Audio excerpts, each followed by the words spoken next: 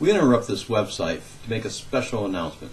My name is Victor Tiffany with Revolt Against Plutocracy, an organization dedicated to the legalization of democratic order in the United States by the equalization of campaign donations among all citizens through comprehensive campaign finance reform. The following information is not something you're going to hear on CNN or MSNBC. You're not going to read it in the New York Times or the Washington Post, especially not in the Washington Post. There are 6 categories of voters, maybe 7, but at least 6 categories of voters who will not support a Democratic Party nominee unless his name is Bernie Sanders. So there are 4 rough categories of Bernie or busters. We'll start with the smallest one. The Democratic Socialists of America passed a weak T resolution indicating they will not endorse any other nominee besides Bernie Sanders. So I can't imagine any more than a few thousand of them would actually vote for Green Party candidate or a Socialist Party candidate if the nominee ends up being Clinton associate Elizabeth Warren. But then there's the actual Bernie or busters from Revolt Against Plutocracy's voter pledge. There are currently 48,000 of us. We hope to be 100,000 by the time the primaries start in 2020. Last time, we came just about 9.6 thousand votes shy in Pennsylvania from claiming responsibility for the defeat of Hillary Clinton. That was without a DSA resolution or any of these other things, these other Bernie or bust elements that I'm going to describe. We came close last time, and we're growing. We're far more advanced this time. We're far better organized this time. We're not repeating our mistakes this time. So bigger than Bernie or busters are Bernie or Trumpers, swing voters who wanted change last time. So they wanted Bernie Sanders, but when he didn't get the nomination, they went with Trump. There's more of them than there are Bernie or busters. They're not Bernie or busters, they're Bernie or Trumpers. And then the largest segment of these 4 are the so-called Bernie or bust generation. These are first-time voters, or maybe second-time voters if they voted in the midterms. But there are pockets of these young people who know that Bernie Sanders was robbed last time by a rigged system.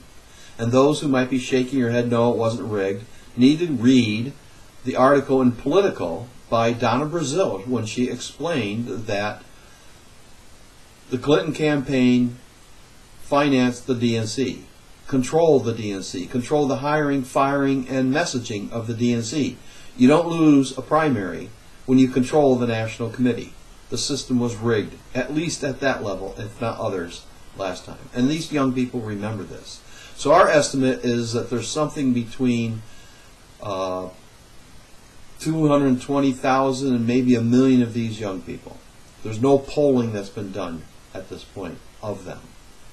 Now add up those 4 groups of Bernie or busters, and you don't come close to the size of the next 2 categories, brought to our attention by French political economist Thomas Piketty, who published an essay in 2020, a study showing the results of voter habits over 70 years in the United States, France, and England.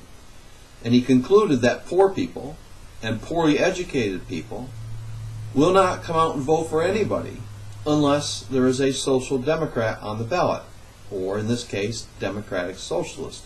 Those are equivalent terms. Bernie's not a Marxist. He's not a socialist of the Cuba, North Korea, Soviet Union sort of socialist.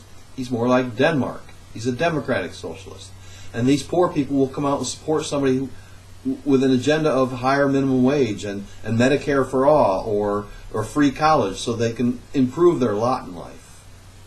But they'll stay home if there's someone like Elizabeth Warren on the ballot, or Joe Biden, or Kamala Harris, or any of these other Democrats. They want somebody who speaks to their needs, and they won't vote otherwise. So that's part of Bernie's winning coalition. There's also the blue no matter who Democrats, if they're honest about that. they will support Bernie Sanders against Donald Trump. And that leaves independent voters. The people who are questionable. Will they support a democratic socialist? Or will they turn around and support a neo-fascist in the president? Polling indicates Bernie beats Trump now. So clearly some of these people will prefer Trump, will support, prefer Bernie Sanders over Trump. These are people who are concerned about climate change. Trump gets reelected, this climate is doomed. We are doomed as a species if Trump is reelected. Or Joe Biden gets elected, because he's not much better than Trump, and in some ways he's worse than Trump. Only Bernie can defeat Trump, barring a collapse of the stock market or recession by other means. 2 quarters in a row of decline in the GMP. So if these independents, and there's probably 3 categories, some that probably consider Bernie the lesser of 2 evils. Evil, of course, is in the eye of the beholder, to coarsely summarize an entire book by Friedrich Nietzsche. And some who will vote for Trump, hold their nose and vote for Trump, hold their nose and vote for Bernie.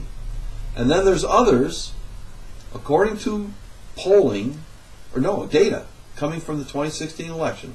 There were 1.7 people who voted in 2016 but left the line for president on the ballot blank. In other words, Bernie's winning coalition doesn't have to be a majority. It just needs to be bigger than Trump's right-wing racist coalition. So, given the 4 categories, or the 6 categories of voters who won't back any other Democrat, if you want a candidate with long coattails, Bernie's your guy. Bernie's the candidate who can turn the Senate blue. He's the only one who can turn the Senate blue.